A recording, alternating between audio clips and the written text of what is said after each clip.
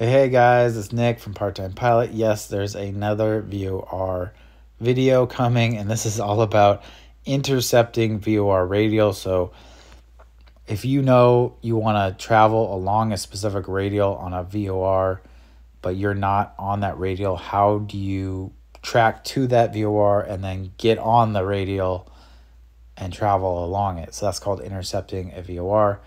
And this is a great way to use as a route. They're actually, Victor Airways use VOR, so it's a great way to travel across country and use these. So we got to figure out how we intercept these routes and how we get on them efficiently and effectively. So to do this, the first thing you'll need to do is intercept the radial you wish to use as your route. So whether or not we're traveling to the VOR station or away from the VOR station, we want to dial in the VOR to a radial that will match our heading. Again, whether we're heading to the VOR or away from the VOR. So in this example, our desired heading is 330. So we want to dial in 330 as our heading, because the reason we want to do this is we want to travel in the same heading, and I've talked about this in previous videos, in the same heading as what's entered in our VOR, so that we don't have reverse sensing of our needle. When you're traveling the same direction, you're in the same heading as your VOR, your needle is going to have direct sensing or normal sensing. And that means a needle to the left means you need to turn to the left, and a needle to the right means you need to turn to the right to get back on course. And it just makes it a lot easier. Reverse sensing can really confuse things.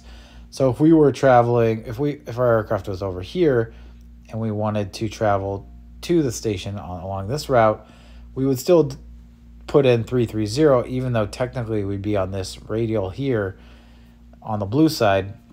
We'd want to put in 330 because our heading is going to be 330, and we want that to match so that we have, again, direct sensing.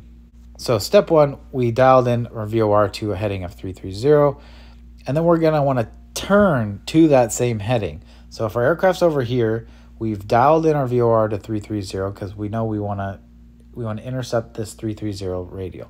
Then step two, we're going to turn our aircraft to that heading. So even though we're not over here on the radial, we want to turn to that heading so that our heading now matches what we have on our radial. And then we're going to observe which side of the VOR the white needle is pointing and turn 90 degrees in that direction. So now that we're pointed in the same direction as our radial, pointed in 330 because we change our heading to that, and that's what we have dialed into our VOR. Now we have direct sensing of our needle. So when we see the needle off to the left, which we see over here, that means we need to turn left to get back on course. So we could turn left just a little bit and eventually wait for the needle to center. Or the quickest way, and the way I prefer, is to simply just make a 90-degree left turn. So we turn immediately 90 degrees, and that will much quicker get us on this radial. And then we simply continue on this heading after turning until we see the needle center. So this needle is going to start off to the left, and it's going to slowly center to be vertical up and down. And so that's what we wait for. And when that happens, we can kind of see and anticipate that once it gets real close to being centered, we again turn back on to our heading of 330, and now we are traveling and we've intercepted that radial on 330, and now we can just watch the needle, make sure it's centered. If it goes off to the left, we turn left. If it goes off to the right a little bit, we turn right until it recenters, and we recorrect ourselves back onto the course. So, and the last thing I'll say is, if we started over here in the blue, it would still be the same steps. The only thing that changed is we would have a 2 indication because we're on the side opposite our radial in the blue area. So we're on the 2 side. So we'd have a 2 indication. And what we would do, we would turn to our heading of 330.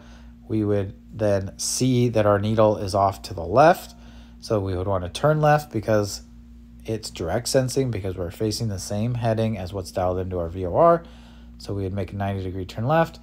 Our needle would center. Once it centers, we turn back to 330, and then we would have a 2 indication until we cross over the VOR station, and then we would go from 2 to to or from once we're in the screen, but we just continue on making sure we're staying on the 330 radial by keeping that needle centered until we get to our next checkpoint or our next turn. Let's see what this looks like in an animation so that you can get a grasp of it visually, how you intercept these radials. So let's see a visualization of an aircraft intercepting and tracking a VOR radial.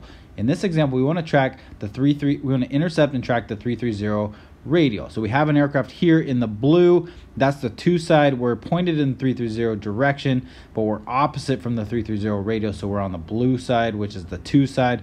So our VOR radial indicates a to indication with our needle to the left. Now the first thing that you want to do is you want to point your aircraft in the same direction, the same heading as what you have dialed into your VOR of 330. That way you'll be normal sensing, you won't be reverse sensing, and a needle to the left will mean to turn to the left to get back on course, and a needle to the right will mean turn right to get back on course. Once your aircraft is aligned to 330 of what you have dialed into your VOR, the next thing you want to do is look at your instrument and look at the needle. Now the needle here is to the left. That means we need to turn to the left to get back on course. That means we're off course to the right, which you can see in our aircraft here. And the next thing you want to do after that is you want to turn 90 degrees in that direction that your needle's telling you. That would be to the left. So 90 degrees to the left would be to 240. Now, as you do this, you can see the needle is starting to center. And as it gets to the center, then you want to roll back out to 330. And when you do that, you will now have intercepted the radial that you want, and you'll be tracking the 330 radial. Now, let's watch this again a little bit faster. We turn to the left, and then needle gets closer, and then we roll out right on that 330 radial. So here again, we're going to intercept the 330 radial, but this time we're going to start off on the west side of the radial. And as you can see from our VOR instrument, we have a needle to the right, which means we need to turn right to get back on course because, and this is only because we're pointed in the direction of 330, which is the same as what we have dialed in on our VOR. If we had 150 dialed into our VOR, it would mean the opposite. A needle to the right would mean we need to turn to the left. This is called reverse sensing. It's confusing for me, so I always point my heading in the same direction as what I have on the VOR for that normal sensing. So here, the same procedure. We turn right 90 degrees to 060. Then as that needle gets centered, we turn back to 330. Now we're traveling on 330, and we'll go from the to side to the from side, tracking on that VOR. All right. Thanks for watching. That's been Intercepting VORs. I hope you guys liked it. If you have any questions, comment below.